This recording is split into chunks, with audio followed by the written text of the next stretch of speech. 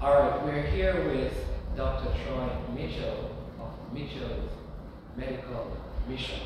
And part of what is happening at Drax is not just the football side, but allowing the young ladies to have medicals for back to school. Dr. Mitchell, just tell us a little bit about what you are doing, what is your role in what is happening here at Drax. Well, my role is very easy for this trip, Omar. Healthy young athletes, and they have sports physicals and I guess back to school forums. So any kids that need it done, it's very easy to do a quick physical on them. They're all healthy, they're in great shape, good teeth, good hair, good heart. It all sounds very easy. So then we fill out the forms for them, and hopefully that's one less thing that the parents will have to do later. And how important is offering this kind of service to you? Because I'm very sure that there are many other things you probably could be at home in this space doing, where you sacrifice time to come here and to do this. How important is it to you and your family? Well, you know, we've been doing this for about 20 years now, medical missions down here in Jamaica. We haven't reached out for the sport so much, but with the kids getting older and Mia into her soccer and some of our kids, you know, are no longer home, it's getting harder, especially with COVID, to get a complete medical team down here. Hard to get a dentistry team. It's hard to get other doctors to come.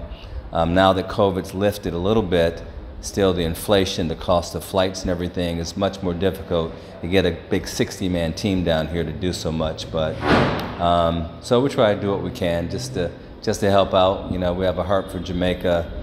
Mia loves Jamaica. Michael wants to move here. You know, the family just wants to be here all the time. So we thought this might make a difference and try to get girls interested in, you know, reggae girls earlier, you know, and start finally developing those skills. So, you know, initially it was to help build up the churches and to bring people to Jesus, and we're still doing that, of course, with your help. But we thought maybe hitting the younger kids and going through the sports might be helpful too.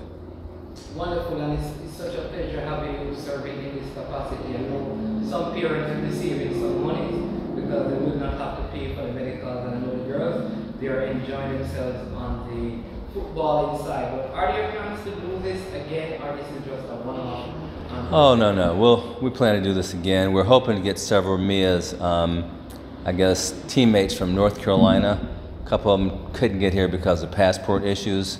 I'm sure once Mia finishes up this next year of high school and gets to the University of Maryland, which she plans to be attending, I'm sure she'll be bringing, you know, college teammates down here too at some point. This won't be the last and only trip of this nature. So hopefully maybe even Jody Brown will be joining at some point. You just never know, you know. If we can get Bunny Shaw back.